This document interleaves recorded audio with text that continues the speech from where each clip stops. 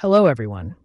Today, I'm going to guide you through the process of installing Zotero, a free, open-sourced citation management tool which helps you organize your references and makes the research and writing process much easier. For the installation to work properly, make sure to close Microsoft Word before you begin. To install Zotero, go to your browser of choice and search for Zotero.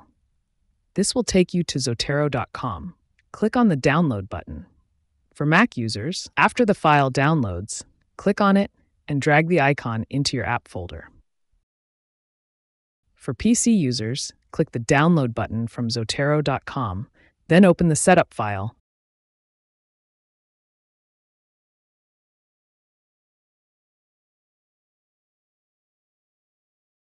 and run it.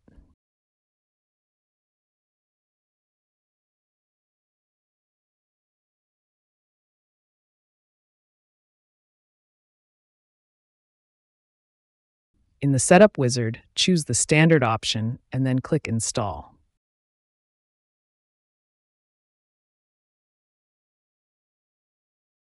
After you complete these steps, both Mac and PC users can now open Zotero.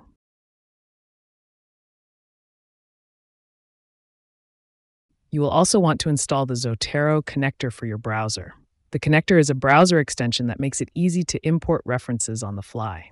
It works with Chrome, Microsoft Edge, Firefox, and Safari. Go back to Zotero.com and click on the Install Connector button. Please note that this process may look slightly different depending on which browser you are using. Follow your browser's general rules for using extensions. All right, now that everything's installed, you're now ready to set up an account. Follow the quick start instructions to get set up. We do recommend that when you create your account with Zotero, you use a personal email address. This way, when you graduate or leave OHSU, you will still be able to access your references. As always, if you have any other questions or need further assistance, please reach out to the OHSU Library.